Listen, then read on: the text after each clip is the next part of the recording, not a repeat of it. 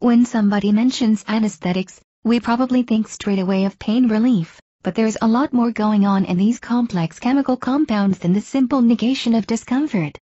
While there's a range of chemicals that can induce anesthesia in humans, just how these unrelated compounds trigger lack of consciousness remains somewhat unclear. And the mystery deepens when you consider it isn't only animals that are affected by anesthetics, plants are too. Humans in ancient societies were using things like herbs for various sedative purposes thousands of years ago, but the roots of modern anesthesia began around the mid-19th century, when physicians began administering diethyl ether to patients during surgical procedures. It was only a few decades later that scientists realized plants were similarly affected by ether, leading French physiologist Claude Bernard to conclude plants and animals shared a common biological essence that could be disrupted by anesthetics. 261 Plant anesthetics 2, an unresponsive, anesthetized sensitive plant, Yokawa et al. A century and a half later, scientists are still investigating this strange commonality, basically by slipping plants the Mickey and seeing what it does to them. In a new study by Japanese and European researchers, the team filmed a number of plants that exhibit the phenomenon of rapid plant movement to see what kinds of anesthetic chemicals affected them. The sensitive plant, Mimosa pudica, usually closes its leaves in response to touch stimuli.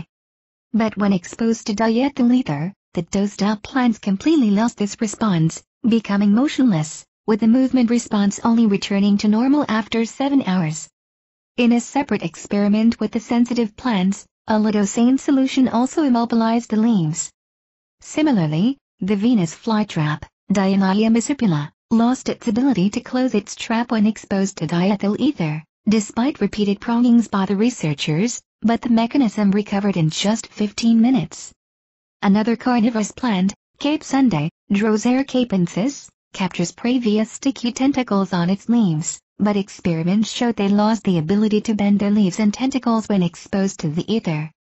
As for why plants are incapacitated by these chemicals, the researchers hypothesize it is to do with the inhibition of action potentials, preventing electrical impulses that help plants' biological systems function.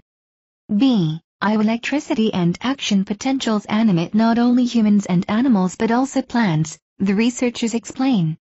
That animals, humans and also plants are animated via action potentials is of great importance for our ultimate understanding of the elusive nature of plant movements and plant-specific cognition intelligence-based plant behavior. Ultimately, the team thinks these similarities between plant and animal reactions to anesthetic compounds could lead to future research where plants might function as a substitute model or test system to explore human anesthesia, something scientists are still pretty uncertain about. It's not easy being green, perhaps, but at least they shouldn't feel any pain. The findings are reported in Annals of Botany,